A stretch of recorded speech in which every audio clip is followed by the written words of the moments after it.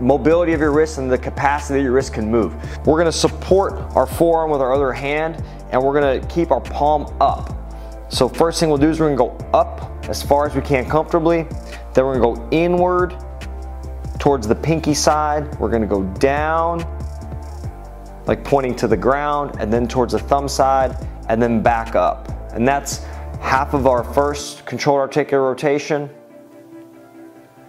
And then we're gonna come back, and that's one. We're gonna go nice and slow, start with smaller circles, and then increase those circles as you're able